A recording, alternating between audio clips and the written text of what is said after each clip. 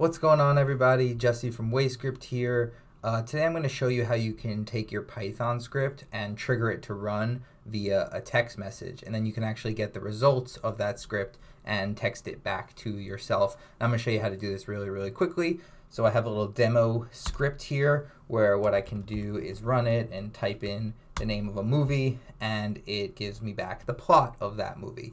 Obviously, this is a little bit of a silly example, but it's just meant to show functionality. What we're going to do is allow you to send a text message with the name of the movie and then actually get your result texted back to you, or in this case, the plot texted back to you. So let's go set this up. So I already have a text script program that I've created in WayScript, and the first thing I want to do is receive my movie via a text message. So under triggers, I'm going to grab the text message trigger and turn it on. So you can see it gives me the number that I need to text my movie to, and I am going to create a variable called movie name, which is now in WayScript and I can now use. Next thing we want to do is run our Python script.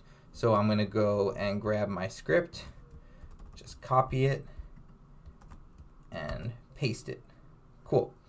So one thing we were doing was we were asking for a command line input of the title, which is why I was typing them to my terminal. Instead, what we'll do is we'll just pass that movie name from our text message into the script, and instead of just printing the message at the end, we're going to output it. So I'm going to create something I'll call message back in my outputs dictionary and assign it to the message.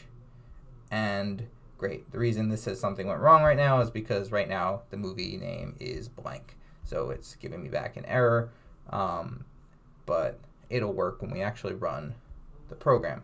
Cool.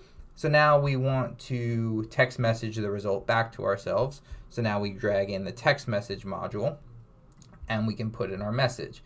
So in this case, I'm just going to drag in the message back and the trigger is active. So now we're good to go. So I have my phone here and I am going to send the text message. So I type in the name of my program, text script, colon, and then my movie name. So I will do The Matrix and send.